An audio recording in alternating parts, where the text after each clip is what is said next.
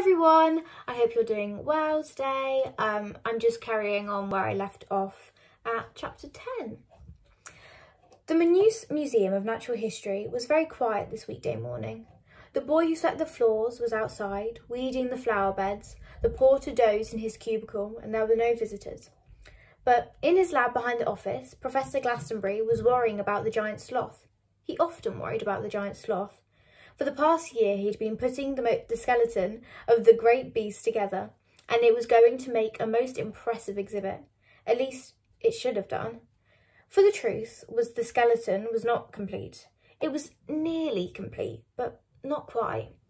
One rib was missing, the third rib on the left-hand side.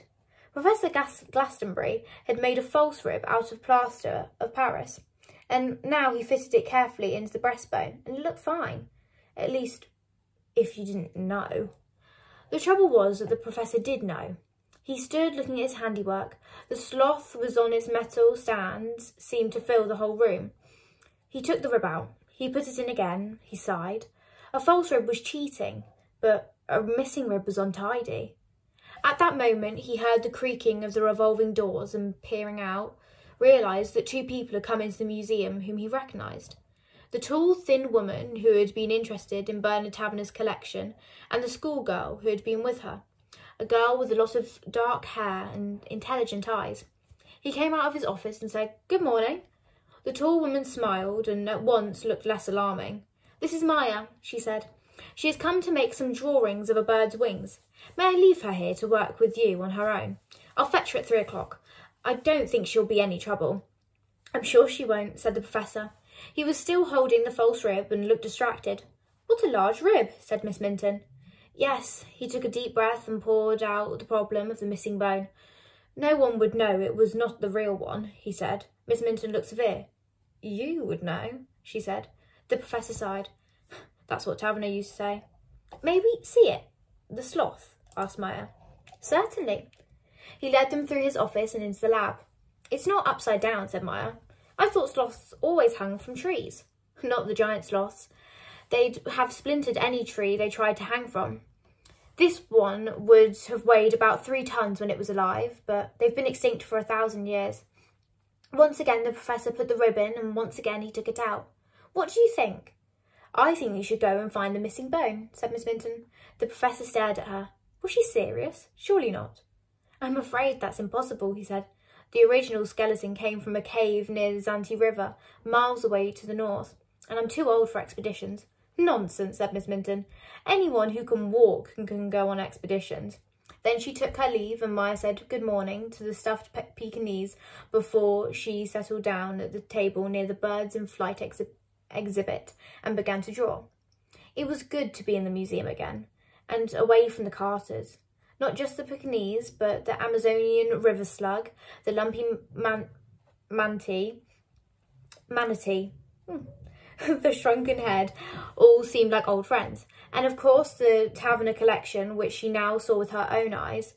And as she drew, Maya tried to puzzle out the problem of her governess. Maya had told Miss Minton that Clovis was safe with the Indian boy. Miss Minton had nodded, but she had asked no more questions. It was strange how little she asked Maya about her comings and goings, when she pounced on every strand of unbrushed hair or a fingernail not scrubbed to cleanliness. Then, when Maya said she needed to go and work in the museum to finish her project on birds of the rainforest, Minty had done no more than raise an eyebrow and had gone about arranging it. She had even persuaded Mrs. Carter to let them go down on the rubber boat so as to give them more time in Maynooth. And why did Finn want to know Miss Minton's Christian name? But she wasn't in the museum to think about Minty, or even to draw the birds. She was here to do a job for Finn. And when she was sure the museum was empty, she walked over to the door marked private and knocked. Professor Glastonbury came out at once. He really was a very nice man, with his round pink face and white fringe of hair. "I'm sorry to disturb you again," said Maya, "but I have a message for you." And she handed him the note that Finn had written in the hut. The professor read it and looked at her intently. So she had found Finn and made friends with him. Not only that, but she wanted to help him. "Yes," he said. "I see. You're a messenger and to be trusted. Come in." He led her into his office and locked the door. Maya had never seen such a room. There wasn't a centimetre that wasn't covered in something. Limb casts, snake skins, jumbled bones, and books everywhere, even on the floor. But it was a friendly clutter, not like the mess in Mr. Carter's room. "Sit down," he said, and moved a stuffed marmoset from a rickety chair. Then he read the note again. "I don't see why not. If it's just for one night." "No, I really don't see why not." "He said you knew a good hiding place. He said you showed it to him." Professor Glastonbury smiled. He must have been close on 60, but he looked like a pleased pink baby. "Ah, he remembered, did he? Well, come along. If Finn says you're to be trusted, I'm sure he's right." He took her into the lab, and for the second time Maya was led to the giant sloth. But this time the professor put his shoulder to the heavy metal stand, which moved slowly to one side. On the wooden floor, grimed with dirt, Maya could just make out a square of darker colour wood and an iron ring. "It's a trap door," he said. "Goes down to a cellar and a storeroom, but it's well ventilated. Got one high window. Best hiding place in Manus," we used to say. Finn liked to play down there when he was little, while his father helped me. Maya stood looking at the flight of steps which led into the darkness. "Would you like to go down there?" the professor asked. "May I?" "Of course, but you'd better have a light. There's no electricity down there." He brought her a hurricane lamp and she climbed down.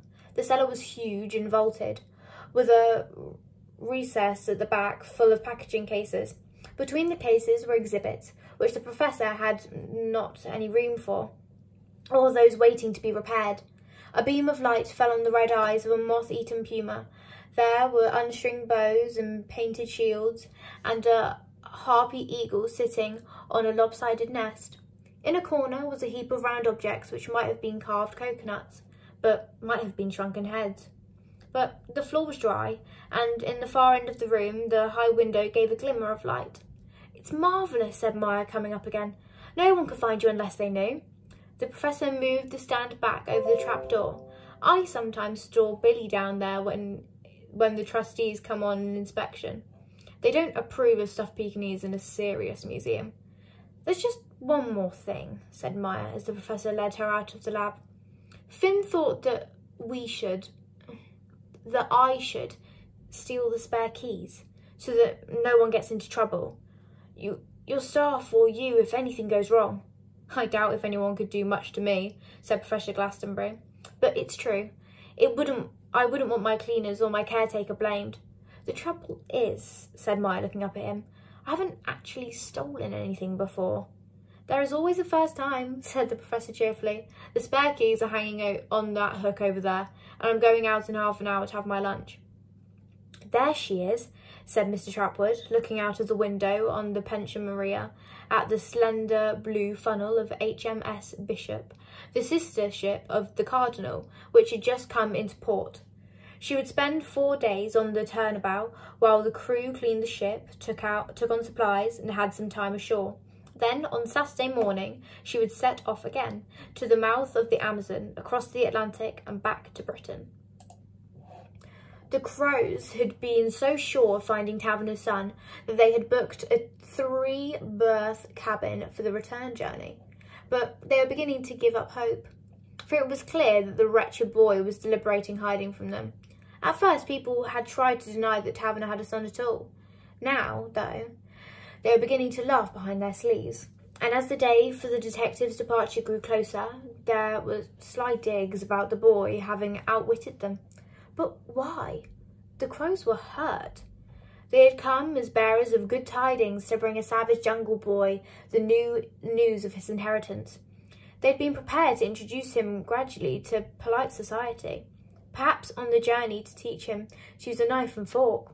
Sir Aubrey had even given them some money to buy him clothes, in case he'd been brought up in a grass skirt, and they had expected gratitude. It was only natural. "Thank you, Mr. Lode," the boy would have said, grasping them by the hand, and "Thank you, Mr. Trapwood. You have saved me from a life of toil and darkness." Instead of that, the boy was deliberating hiding, and everyone in Manus seemed to be helping him. "We've got 3 days more," said Mr. Trapwood. "There's still a chance to flush him out, to carry him abroad by force, if necessary, to get the bonus from Sir Aubrey." That was the most important thing of all. Sir Aubrey had promised them £100 each if they brought his grandson safely home. I still think there was something fishy about that pigtail girl at the Carter's place. Miss Lowe agreed. She had a shifty look. We'll have to keep an eye on her. The Crows were looking very much the worse for wear. Their black suits were dusty and torn.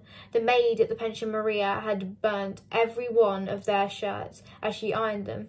Mr. Trapwood's face was covered in lumps where the bites of the tabanid fly had gone septic, and both their stomachs had become boiling caverns of agony and wind. But we can still do it, said Trapwood, punching the table. We'll try down river this time. Those houses by the fishing place, the people there look poor enough. They should take some notice of the reward. Mr. Lowe nodded and made his way stealthily towards the door. If you're thinking of getting to the lavatory before me, don't try, said Trapwood.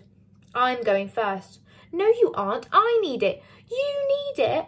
Shoving and jostling, the two detectives raced each other down the corridor. Professor Glastonbury made his way up the hill to the cafe, where he usually had his lunch, stopped, as he always did, by the bookshop in the square.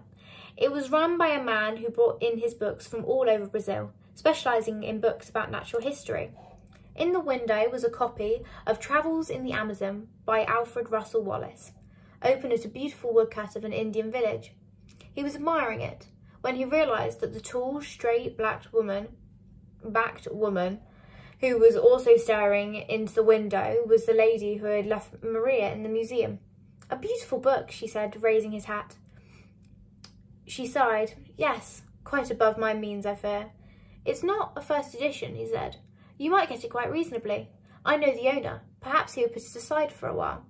Thank you, but would you have to put it aside for most of my life?